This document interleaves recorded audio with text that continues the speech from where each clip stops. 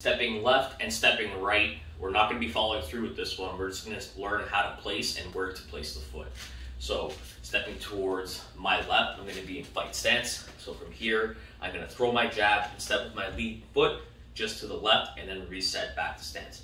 So the same rules apply when I step forward and backwards. I'm going to be at full extension as my foot lands at the same time. And reset.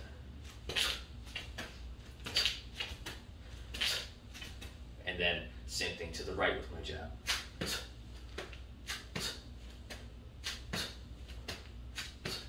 What we want to focus on here is that I'm trying to step straight across. So what you can do for purposes of just making sure you're moving in a straight line is you can place something in between your feet just to make sure that you're moving straight and you're not stepping backwards or forwards as you move.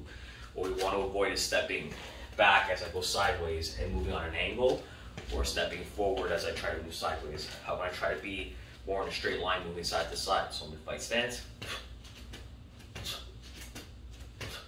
Same thing on the back foot.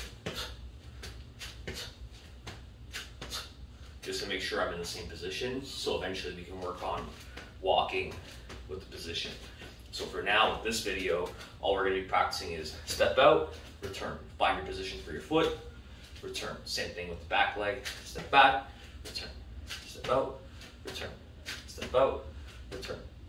This is going to help to develop our square drill as time goes on. That's stepping sideways with your jab.